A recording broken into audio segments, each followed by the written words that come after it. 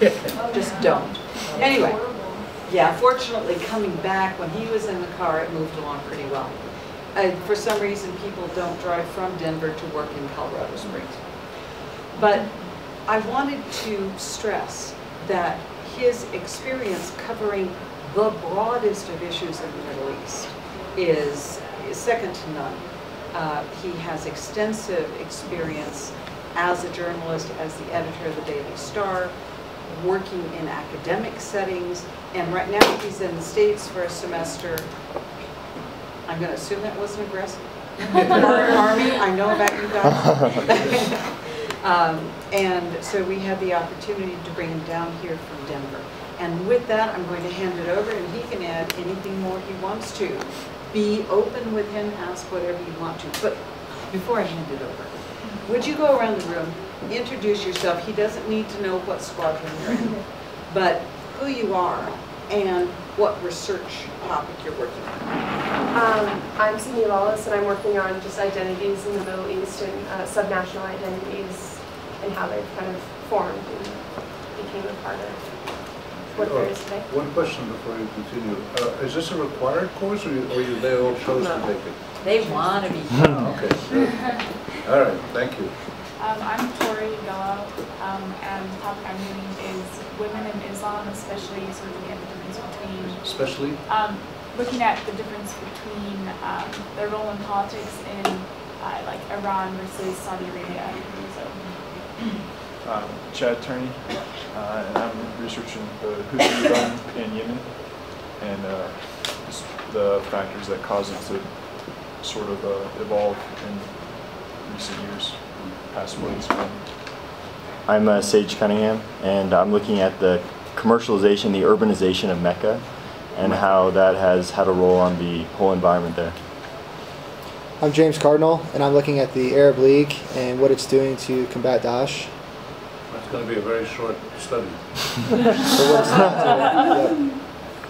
I'm Rebecca Bates, and I'm researching the Iranian nuclear deal from the Iranian perspective and why they want this deal in their country and why they're going forward with it. Just an editorial note. It wasn't the Iranian nuclear deal. It was the deal on nuclear issues, and it was on sanctions. It was a nuclear deal from the American perspective, or the P5+1.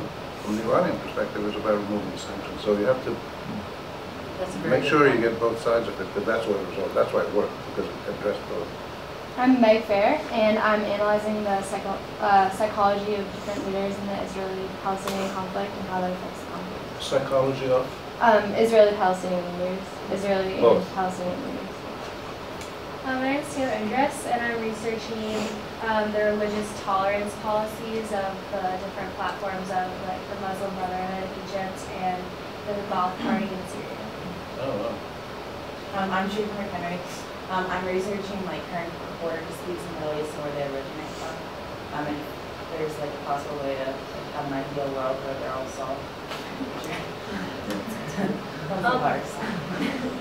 I'm Brianna Winslow, and my topic is actually changed from what we previously discussed, so we should chat about. But what I'm thinking about doing is how like outside intervention affects the outcome of civil wars, and looking at how that could affect the situation in Syria. I'm Faith Broadcorb, and I'm going to do a case study on the role of the Iraqi military and compare it to other militaries in the region. The role of them internally or regionally, or? Kind of both. Its role in internal threats and external threats. Well, that's a pretty fine set of topics. Obviously, your interests range far and wide, and they're all very important in different ways. I'm happy to be with you. I'm really always delighted to engage with people in the military, especially people at highest levels. I've spoken at the Army War College. I've spoken at the NATO War College in Rome, where the food was better than it was at the Army War College. and I interact with military people a lot, and I just have the highest respect for the way that people in the U.S. military look at issues. and I can tell from your topics that, you know, you have a seriousness, you have a caution, you have a, you know, a decisive, assertive attitude as well, but tempered by caution and realism and accuracy, because you're going to be the ones out there doing the fighting, and you can't just go and be involved in military action based on whims or rumors or whatever, ideological fanaticism or whatever. So I've just been super impressed by my interactions with military people, and I'm happy to have this chance to meet with young, I guess, what's your cadets? Cadets is your title. So I'm delighted to have this opportunity. And I'll just make a few quick comments. I should add that I'm not so impressed by the political leadership in the United States that tells the military what to do, because they often make bad decisions. But the military people themselves are just super in my view, and I'll tip my hat to you all and wish you the best. And I will always be happy at any time in your careers. If you want to, Joanne has my contacts, you can email me, call me, you can read my columns, whatever. I'd always be happy to provide any feedback you want, if I can ever be of any service to you.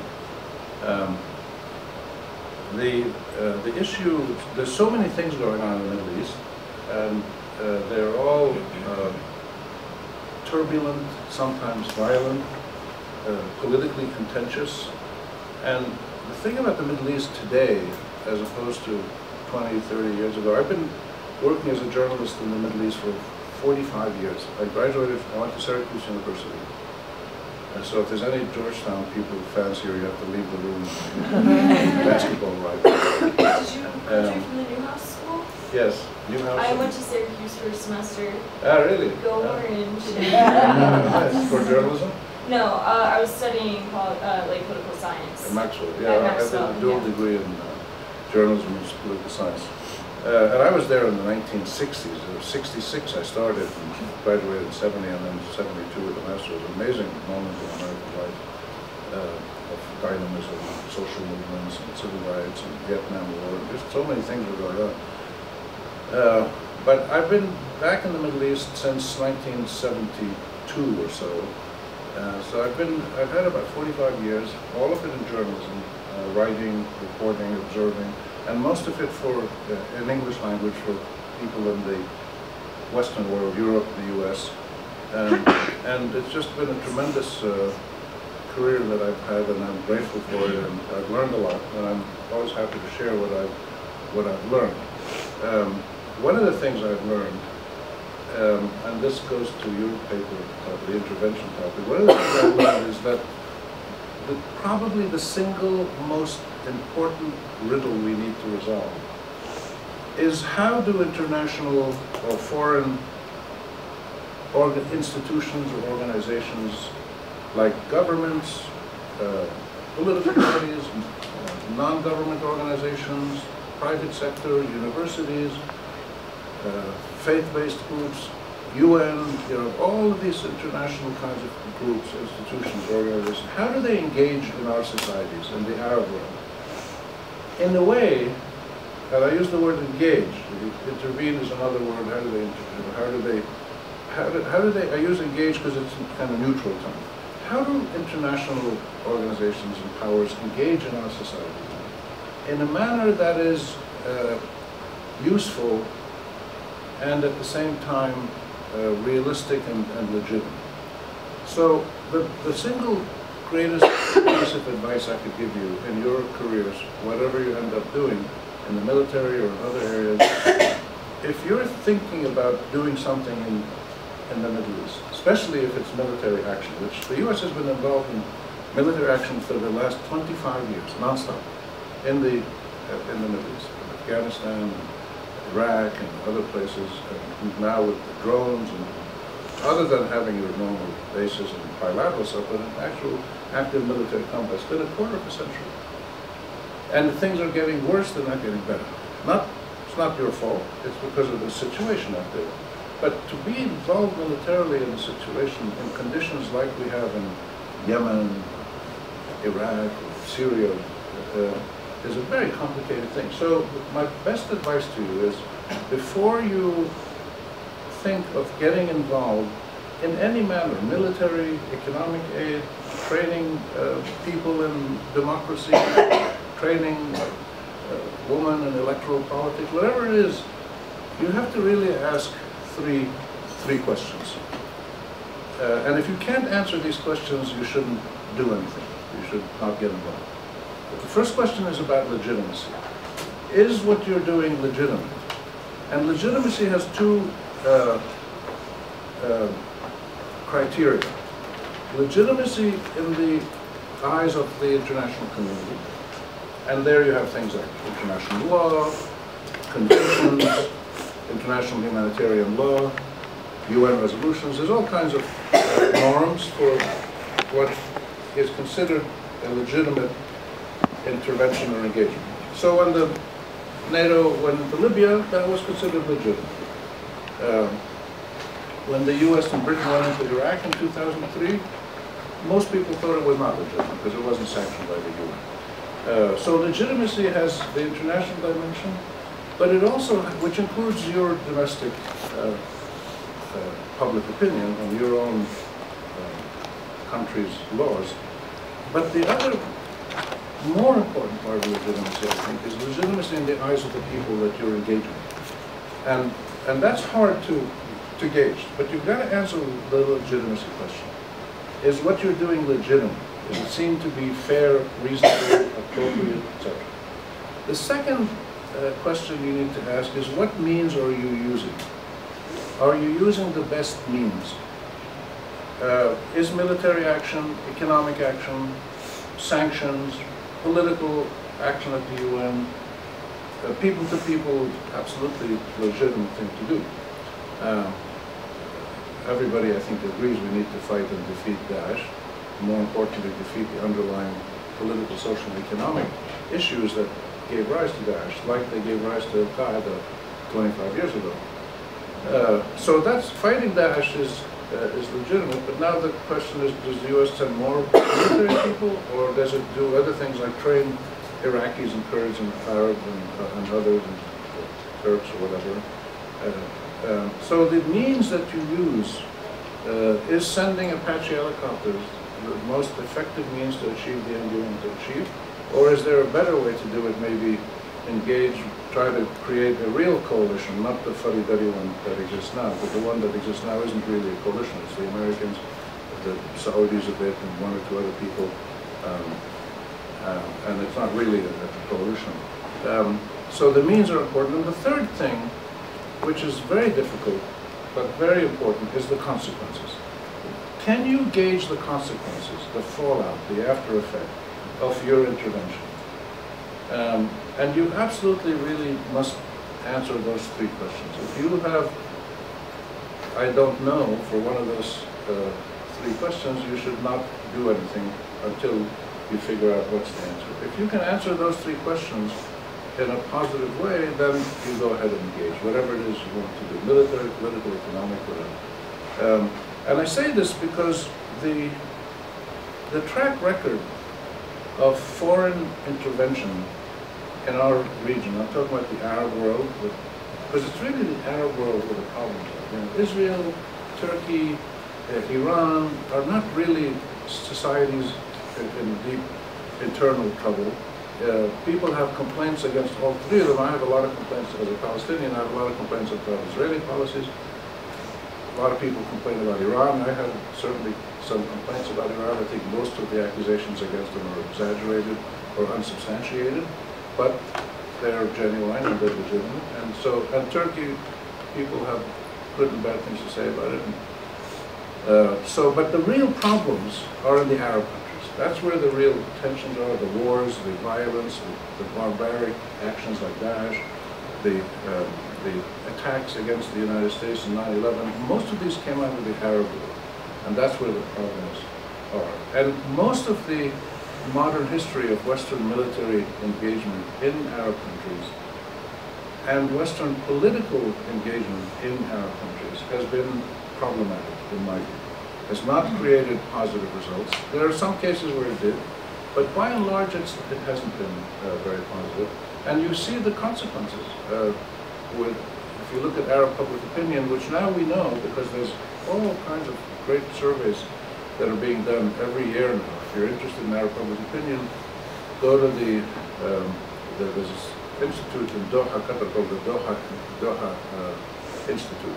Its full name is the Arab Center for Policy Research, but it's called the Doha Institute. It's a very serious Arab-run, Qatari-funded think tank, which is now creating a master's program. And they're very, very serious people. They do an annual survey of the whole Arab world. They survey like 30, 40,000 people to have, represented.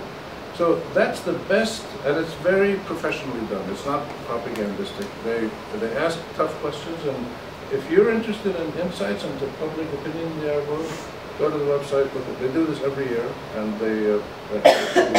and there's many other surveys done by Gallup and Zogby and American groups too. So we know now very clearly what Arab public opinion feels, which we didn't know 20 years ago because surveys were not done, polls were not allowed. But we know that now, so there's no excuse for us to say that, well, we weren't sure what Arab people thought. But now we know, and one of the things we know is that they really resent foreign military intervention, and they super resent the constant foreign, and I say foreign, not American, I'm saying foreign because it includes the Russians, includes the Iranians, includes the Europeans, includes the Chinese, and the Americans. Foreign support for Arab autocratic dictatorial regimes. That is probably the single biggest gripe that people in the Arab world have against the US and England and Russia back in the days when the Soviet Union, in the Cold War, the Soviets supported some Arab autocrats like Syria, Iraq, and this, and the West supported other Arab autocrats like Jordan, Morocco, or Saudi Arabia. And so your actions as a country, political or military, have serious consequences.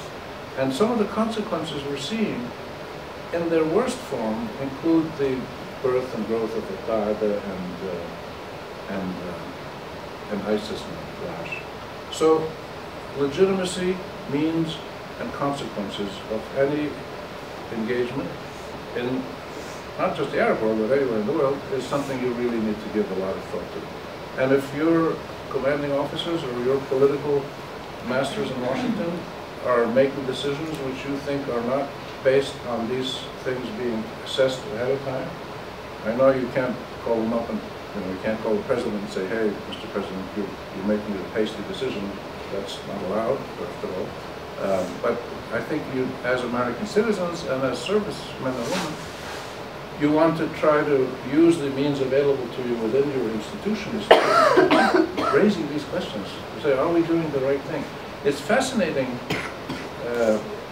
I've been doing lectures and teaching and stuff in the U.S. since the 70s.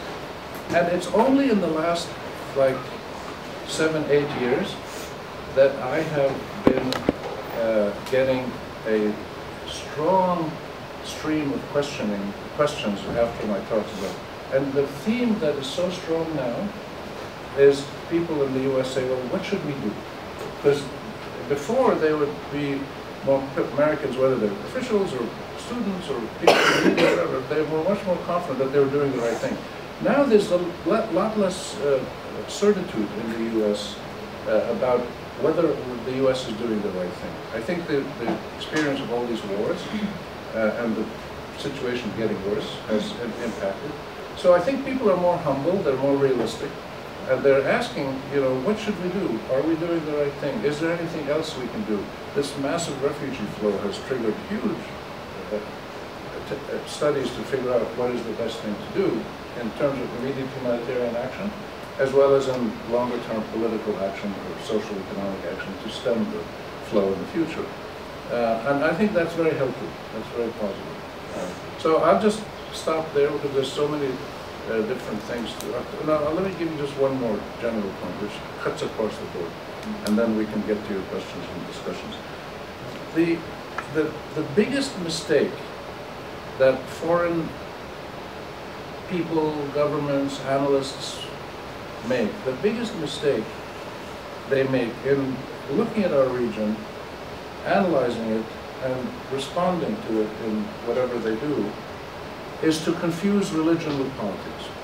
There's an overwhelming overemphasis and exaggeration of the religious dimension of life in our societies and people's attitudes and people's actions in our societies. Now, this is totally understandable because of 9/11 mainly. I was in Boston when 9/11 happened. I was trash talking the Red Sox because I'm a Yankees fan. I was born in New York. So I was there at Harvard that year and watched the reaction in the US when 9/11 happened. And it was just an extraordinary experience to see how Americans, people and government reacted with good and bad things, but we don't have time to go into that. But the biggest mistake that has been made since then has been to vastly overemphasize and blow out of proportion the role of religion. It's true that terrorists, will yell Allah Akbar before blowing themselves up. But they're not blowing themselves up for religious reasons. They're committing terrorist acts for political reasons, or national reasons, or some other series of factors, of resentments, of fears, of vulnerabilities, of anger. And it's critical to cut through that superficial focus on religion, especially Islam, and to really understand what is the driving force behind terrorist action, behind mass public opinion, negative perceptions of, say, American foreign policy or British foreign policy. Why is it that the only mass movements in the Arab world, and probably the wider Arab Muslim Middle East like Turkey and Iran, why is it that only movements that have an Islamic color to them are successful as mass movements? It's important to understand. So there's a huge role that religion plays in people's lives, but religion does not drive political actions necessarily. It's a complex issue, and Joanne can help you work through it during the semester. But I would just leave you with that thought. So you know the expression Allahu Akbar, God is great.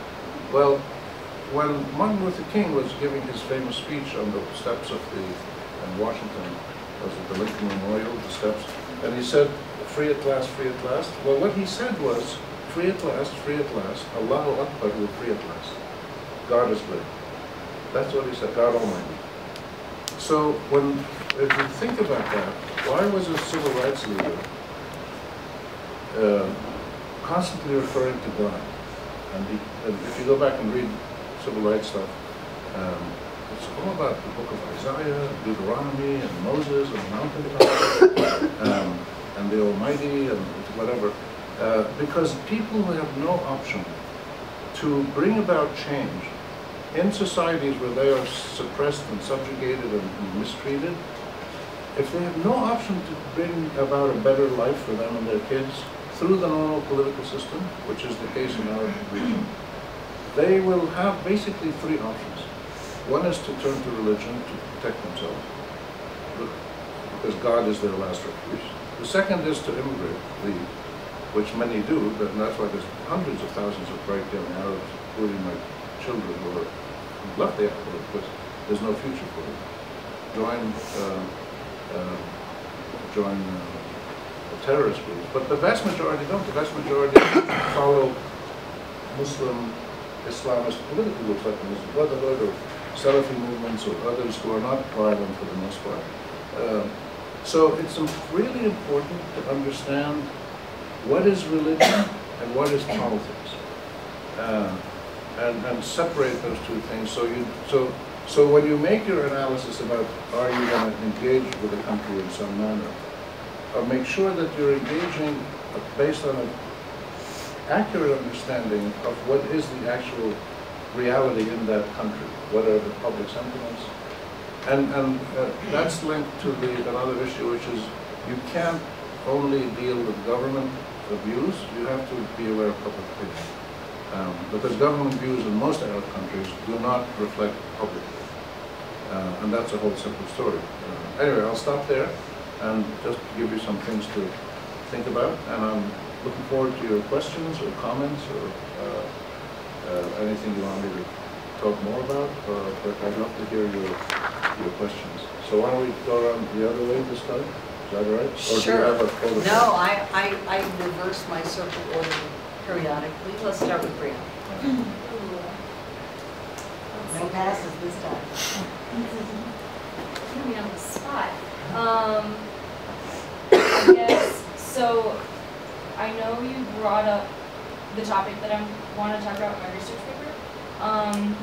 What is your personal opinion on intervention? in What is schools? my what? Personal opinion. Personal opinion.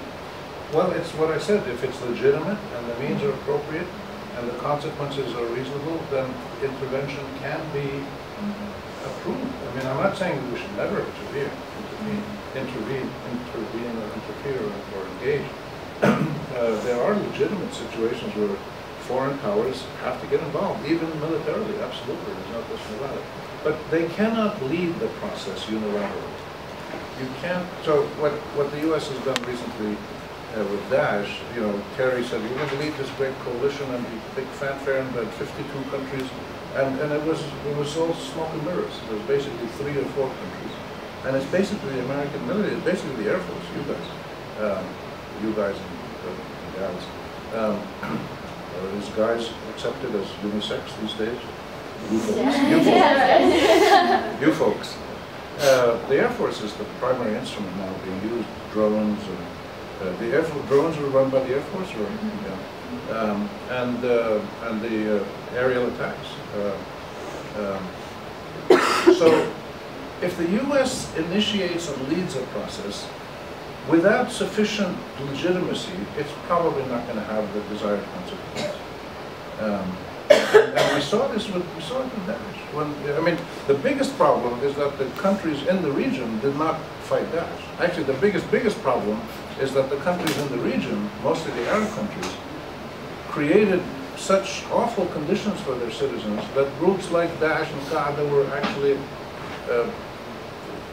came into being, came out of our societies. They didn't come from Mexico and Vietnam. These are, you know, products of our problems, our bad policies, our poor conditions, the abuse of our citizens by our own governments. There's other problems with Israeli colonization and occupation and Western militarism, but the biggest problem is domestic indignity in Arab societies because of autocratic political systems and poor socioeconomic trends that led to a situation by 2010 where probably 2/3 of the Arab people were living just around the poverty line or below it, but more importantly had no sense of the possibility of improving their lives. And that's why these uprisings broke out in 2010, 2011. People just completely lost hope of ever having a normal life, especially for their kids, jobs, schooling, etc. And then they erupted. So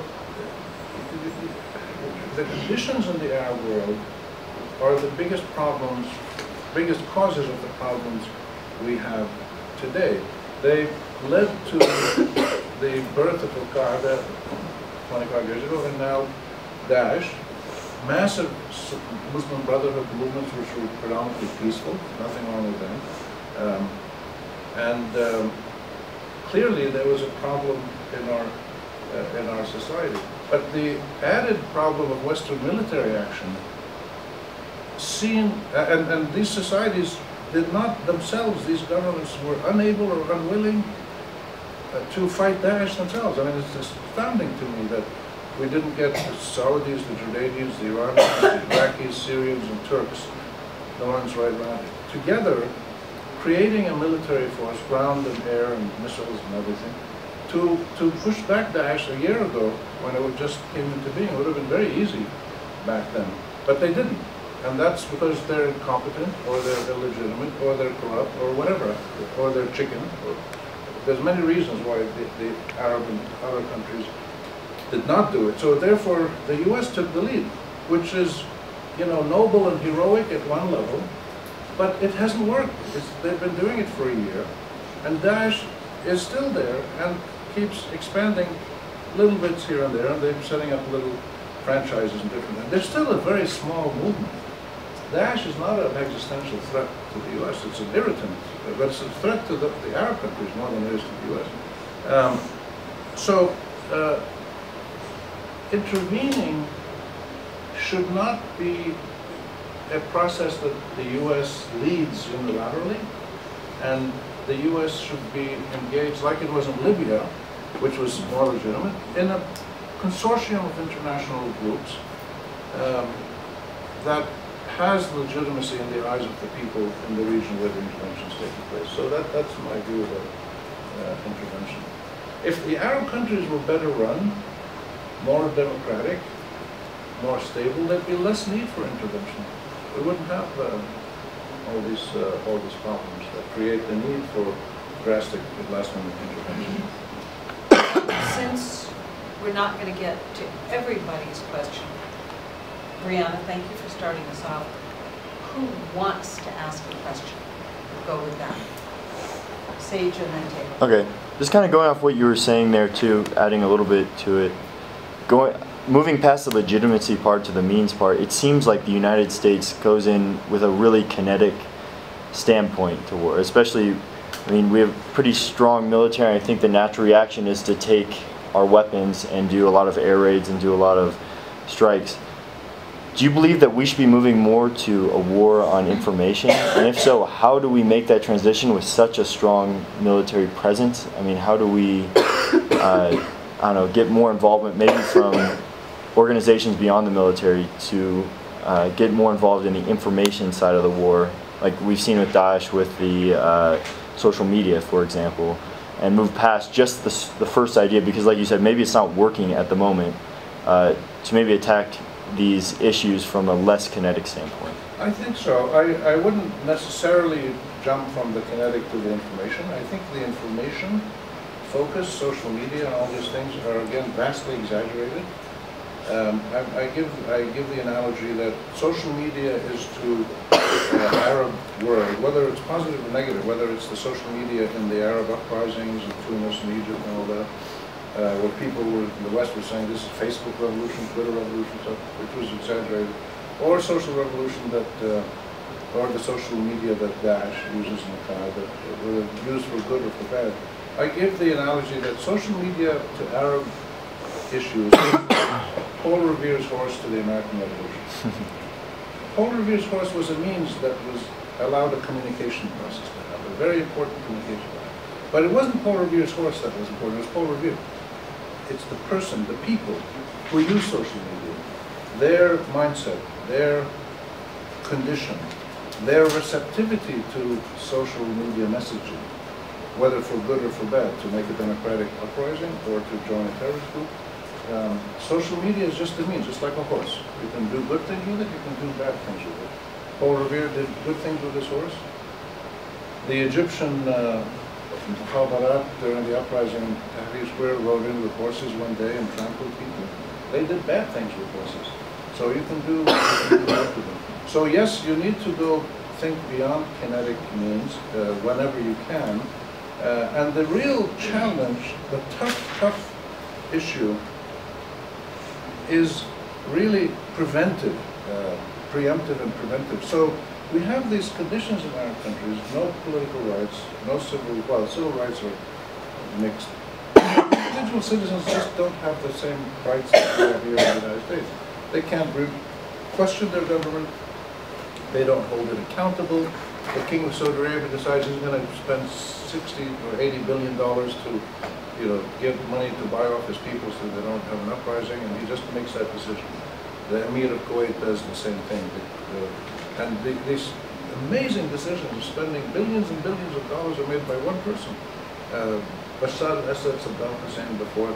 These guys could do anything they want, and nobody could question them. There's no accountability, no pluralism. So those conditions with the economic stress that we've had in the last 30 years, leading to mass pauperization or close to pauperization and poverty, those are the conditions that need to be changed. And that's not an easy thing to do. It takes a long time to turn around a situation of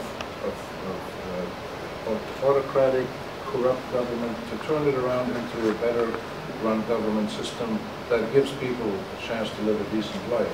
That's what will prevent the future need for military intervention.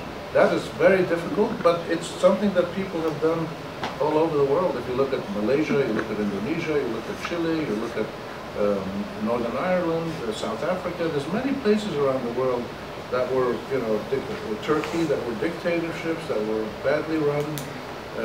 There was great social stress, and they transformed over the last 30, 40 years into good democracies, growing economic sectors, and a growing middle class, and a better life for everybody. So how does the U.S. get involved in that kind of process? It's very difficult, but it's really imperative. And the U.S. should tell people in the Arab countries and everywhere around the world, it shouldn't go in there and say, look, we're going to come and help you have a better legal system. They've tried programs and things. Most of these things don't work once the money stops coming from the U.S. But what you need to do, I think, is find out how can you respond to initiatives already taken in these countries where people themselves decide they want to fix up their judiciary or a free press or controls on police or whatever, and then help them, but not you initiate the process. It's a huge challenge, and it goes back to what I said at the beginning, that how do you intervene, how do you engage in countries? I think you should spell out, these are our values as Americans, this is what we support, and we will help anybody in the world who is creating an independent and professional judiciary, free media, human rights protections. You spell these out that you will help anybody who's doing this. And if one country starts to do this, then they come to you and you give them $100 million. They look, you know, we definitely want to help you. But they initiate it. And then it has more legitimacy, it has more efficacy, more credibility. And you're not seen as bossing them around and telling them you need to do this and you need to do this. And they'll tell you, by the way, they say, oh, by the way, can you please help us resolve the Arab-Israeli question and be a little bit more equitable and fair as a mediator? Because if you help us resolve the Arab-Israeli question, you're addressing the biggest single source of radicalism and frustration and anger in the Middle East. So, again, there's a lot of things that are linked together: economic and social issues, political issues, military intervention, Arab-Israeli stuff, the role of Iran. There's a lot of different things happening, and they all have linkages. But you can't address them all together. You have to address them one by one. But you have to keep in mind that people in Arab countries are interested in having more democratic systems, better growing economies, but they're also concerned about Palestinians, they're also concerned about Iran, they're concerned about other issues. Thank you. Taylor. Yes, sir. Mine's sort of similar to that. It's a little similar to that question, but it's a little bit, I guess, going down a different route. When you're talking about you have a theme that a lot of people are asking you, like, what more can the United States do, or what should the U.S. do? Or what should are we doing the right thing? Are we doing the right thing? My question is more like, are we doing too much? In the sense that essentially, like, I know we've been involved, the United States as a country has been involved in the Middle East for several years prior to September 11th. I feel like the dynamic shifted a lot after we were attacked on our home territory, and now that we've kind of been engaged in several different conflicts in the Middle East, that the American people are kind of unsure of, like, the military's mission and why we're still there. So I'm just wondering, is it necessarily justified, or like what's not the way out, but are we, like, do you understand, like, kind of what I'm trying to get at, sir, in terms of, like, are we justified in kind of the missions that we're running right now, or how should they change necessarily? Yeah, I would say in general, I think the critical first step you need to do in this process, I gave you those 3 criteria. You have to do an honest, complete analysis of, and I'm sure they teach you this at whatever you're doing, military operation, or an academic operation, or research, or anything. You study the situation really honestly. I wrote a column about the snake oil merchants.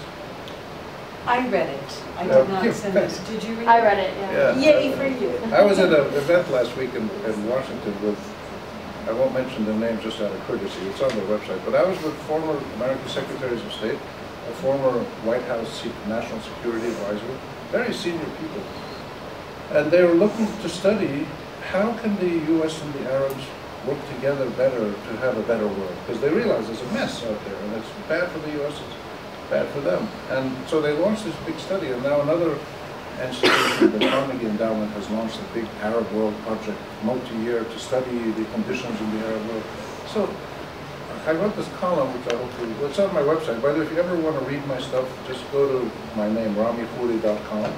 It's the website of the syndication agency in the US that syndicates my columns, and you can read them for free, obviously. But I wrote this column, and they invited me to this meeting in Washington. It was a public event, to give my comments about their initial report about what the U.S. can do to work with the Arabs better for mutual well-being of everybody. And I said very simply, do an honest, complete analysis, which is not done now. Because so this first step is to study what's the problem. Why are there all these wars? Why are people chopping heads off? Why are they criticizing the U.S. and others? And one of the main reason I told you is our own domestic autocracy and problems, etc., and mismanagement, tyranny and whatever. But there's two other factors that have to be assessed and which are not. The impact of the Arab-Israeli conflict, which includes the role of the U.S. supporting Israel overwhelmingly. And that's demonstrated by the fact that last year in the Gaza war, the U.S. Senate voted 100 to nothing to support Israel. Now that's a perfectly legitimate position that any country can take. But the U.S. Senate has never voted 100 to nothing on anything, even supporting they didn't vote 100 to nothing to fight Al-Qaeda. I think that there was a few senators, known as people who voted against going to Afghanistan and Iraq and stuff. So there's a huge tilt in American policies on Arab-Israeli in favor of Israel, which is and this has implications. So that has to be factored in. And the other one is the intervention by Western American and other military forces in the Arab world. Those two things, American militarism or Western militarism and Arab-Israeli impact on our region, have to be calculated into any analysis. And they're not right now. So I wrote this column saying, are these attempts in the U.S., are these like snake oil salesmen who are just selling us cheap, false bill of goods? Or are these examples of the best, most honest, most impressive American traditions of honesty and courage and looking at a problem like an engineer does, to study all the elements and then come up with a technical solution. So the answer is you have to do an honest, complete analysis. If you leave out the impact of the American interventions, for instance, the impact of the Iraq war, it's been catastrophic across the region. It created the environment for Daesh to come into being. It didn't create Daesh, but it provided the environment of chaos and ungovernability that Daesh used. So you have to study these things honestly, and Americans haven't done that, by and large. The American government hasn't done that. So that's really the starting point, to do an honest analysis. And then if you identify, here are the four major underlying reasons for this problem situation over there, then you can say, here's what we can do about it. And again, the long-term antidote is more democracy, more equity in social development, more economic opportunity. That takes time, but it can be done. It's been done all over the world. Economic and social development is easy if you have a good government. Creating a good government is the big challenge. So I think the U.S., in its response to 9/11, has exaggerated the role of religion and religiosity in our region, underplayed the role of political sentiments among people in our region, and woefully exaggerated the counterterrorism approach to solving what is essentially a political problem rather than a terror problem. Terror is a symptom of underlying political sicknesses, ailments. Counterterrorism is absolutely important to protect yourself from terror. Most of the terror is against people in the Middle East, and the U.S. is actually rarely attacked. And when it is attacked, it becomes huge news because it's something unusual for you to have somebody do it, whether it's 9/11 or Benghazi consulate or something like that. It happens now and then, but it's really quite rare, and you're pretty good at you've protected yourselves now. You've got all these things in place. But the emphasis on counterterrorism has been, I think, very exaggerated and needs to be recalibrated to keep doing counterterrorism, but pay much more attention to political and social and economic factors. And the best thing to do in this regard is to engage with people in the Arab world at your levels, as university students, government officials, think tanks, whatever, media. Spend more time talking to people over there, like sitting like this and discussing, say, what's the problem? You know, what's the problem? What can we both do about it? Rather than having people in Washington decide, okay, here's the problem, we're going to hit them with this, or we're going to do this. So there needs to be some reanalysis of the most appropriate American response. We have 3 to 4 minutes left. Who has a quickie? Okay. I have a quick follow-up question. So you're saying like the American government needs to kind of acknowledge like how we've what consequences we have caused in the Middle East. So does the U.S. government have knowledge? No, the U.S. government like refuses to acknowledge its responsibility. Well, I think anybody should acknowledge what they've done. You know, the other day, Tony Blair, this sort of criminal, I hate him, he's terrible, the former British Prime Minister, for many things. But he publicly, in a CNN interview, said, I'm sorry this happened, so he sort of acknowledged it. But yes, I think people should acknowledge if they've made a mistake, and it's the American way. And this is what this is what's make the U.S. so special. People are held responsible, people are accountable for their actions. You're accountable to the rule of law, and you're accountable to basic human decency, to treat people well and be treated well by them.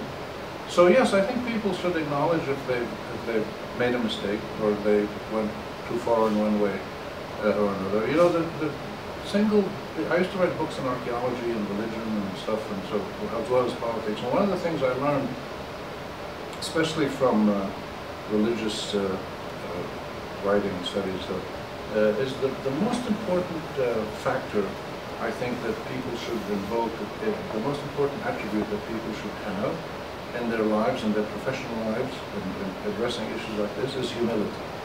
And it's a big thing, and if you look in the Bible, the Hebrew Bible, and the Christian New Testament, and the Quran, humility is huge. And not just humility before God, but humility before other human beings. So people should be humble, realize that they can make mistakes, and not be afraid to assess what they've done, and not to be afraid to talk to other people and together discuss, are we doing the right thing, can we do this better, what's the most appropriate way that we can work together to fix this problem. We need more humility. I think there is more humility now in the White House than there was in previous administrations.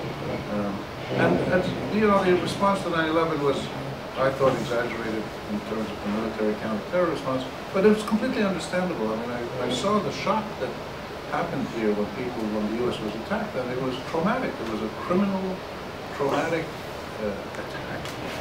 And people responded in a normal human way, but they did not respond according to the best principles of American democratic life, which is to be much more thoughtful, to study things, to have a consensus, to have a debate, and then come up with a good policy. And I think this is where you need to draw on your best traditions. How did you address the civil rights issues, the mistreatment of Native Americans, the environmental issues, immigration now? There's incredible studies, debate, discussion on these big issues, and you then come up with a policy, a consensus that everybody agrees on. That's the best of America as far as I can tell, and that's, I think, what people need to work on. And we're going to have to wrap it up because some of them have classes they're going to, but let's thank Ronnie for being here.